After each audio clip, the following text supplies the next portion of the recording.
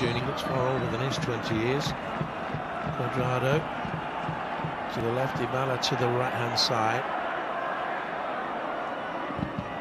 Another delicious free kick, but wide. Just wide. Sportiello will be absolutely delighted because he was rooted. He wasn't getting there, was he?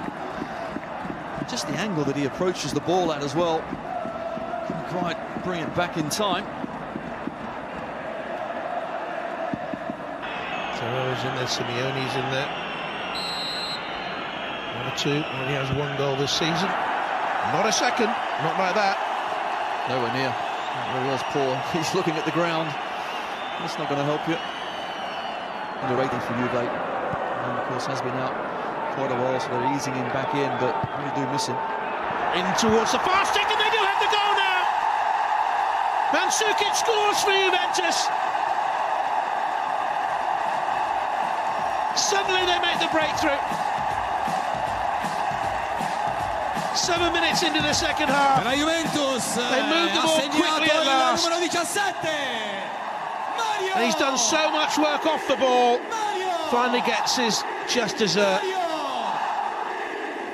Mandzukic puts Juve 1-0 up. Well, Juve finally managed to find the gap between the goalkeeper and the back four, but it's Gaspar, the substitute, who has just come on. He allows Mandzukic to get in front of him, and it really is a poor mistake. Mandzukic, what's great work. Really is a good position from the striker, coming in at the back post. And the header. Maybe a mistake there by Sturaro, Simeone. And this is Chiesa. The drive, always rising from there too. Against Wales at under 21 level recently. Here's Terrell. Ooh!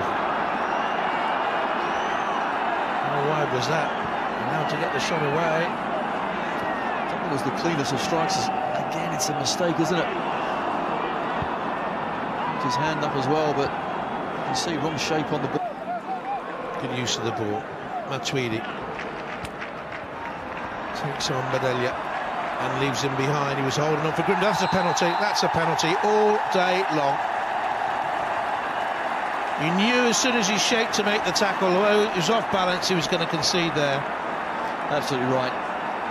It is a poor challenge from Badelj. He's going to try and at least challenge him, do it outside the box, but he has a nibble there, and then has another go with the other foot. It really is silly. Now you know as well, just look at the players. There's no remonstrating. They weren't going to the referee. It's that right foot tackle.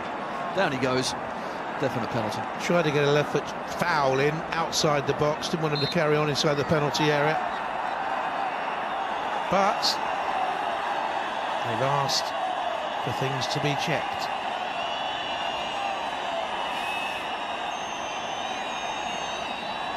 The first left foot challenge, I think, was outside the box, but it's the sweep of the right foot inside the penalty area, which would suggest to me it's a penalty. But he's having, this is what you can do now in Italian football. You a fan? I am if it's quick, but unfortunately I've seen many occasions where it isn't. I think it was Inter, was it, the other night? It was 6-7 minutes, just absolutely ridiculous. Everyone was standing around waiting what was going on. 3-4 minutes later, the referee came to the screen to have a look. At least Daniele De Verdi is going straight there.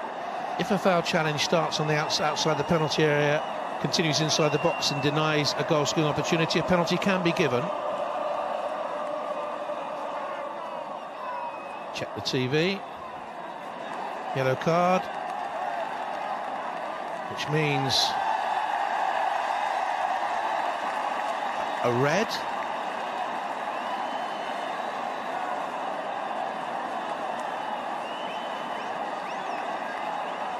Well, I'm a bit confused here.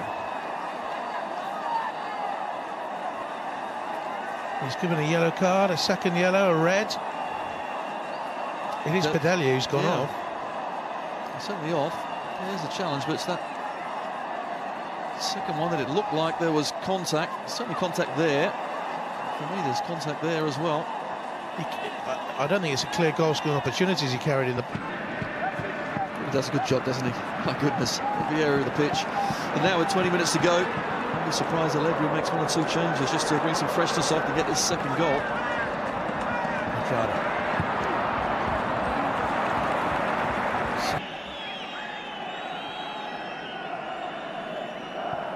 Rugani.